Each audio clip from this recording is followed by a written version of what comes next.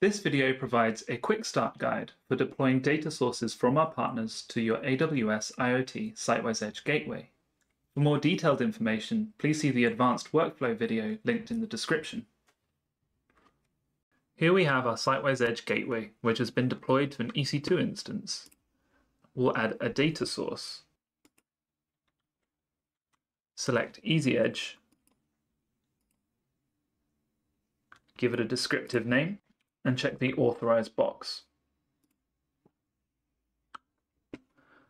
There are information boxes saying that an EasyEdge account will be required to complete the configuration and that Docker must be installed on the gateway.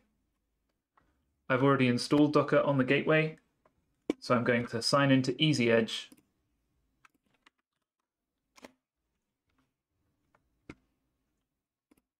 and then save the data source.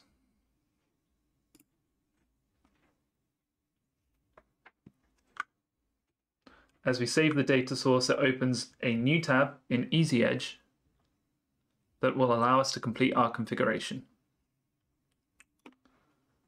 The default values are fine, so I'm going to click Next and Finish.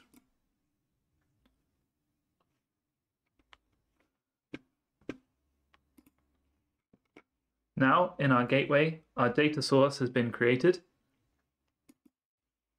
And in EasyEdge, we can list our edge nodes and see that our node is onboarding.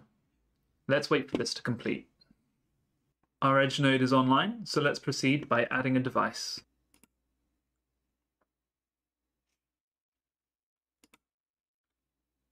We can select Siemens S7 client, and we have a few options for setting up our connector here. In a real-world scenario, you are likely to have a file describing the data available for use with this Create with JIT connector option. If you select this option, it will automatically fill out all of the fields that I am about to set manually. However, with my data source, I don't have that file, so I'm going to create from scratch. I'm going to set it as voltage. These parameters are correct. And I'll set it as an unsigned short integer.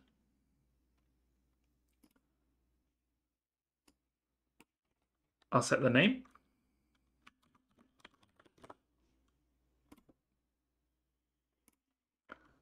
And I'll set the address to localhost, as well as a PDU size.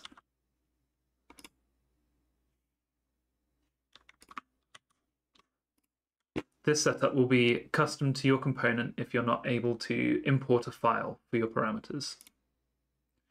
Click Finish, and we're ready to deploy.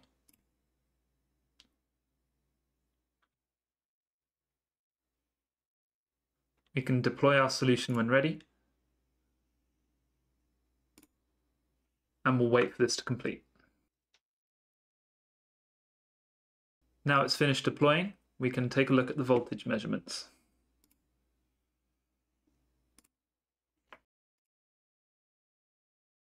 With voltage measurements coming in, we want to connect this to our SiteWise asset. In SiteWise, we want to make sure a model exists for the transformer. We have this simulated transformer asset model. It has these measurements available, and we're going to connect the voltage to our voltage measurements. We'll make sure an asset exists for the model. Here is our asset. And we can see there are currently no measurements. Now we can open the data streams and see that there's a new data stream available, apart from the ones created by the OPC UA collector and the simulator. This S7 source is providing voltage. Let's tick this and manage it. We can choose the measurement. Then under the assets, we can select the transformer asset voltage measurement. Select Choose and Update. This associates the unstructured voltage data with our structured data in SiteWise. Now, if we look at our transformer asset,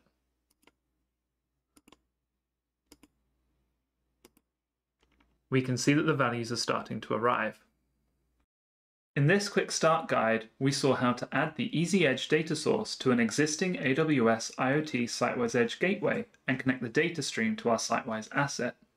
If you're interested to see more of what's possible, please see the advanced workflow video linked in the description.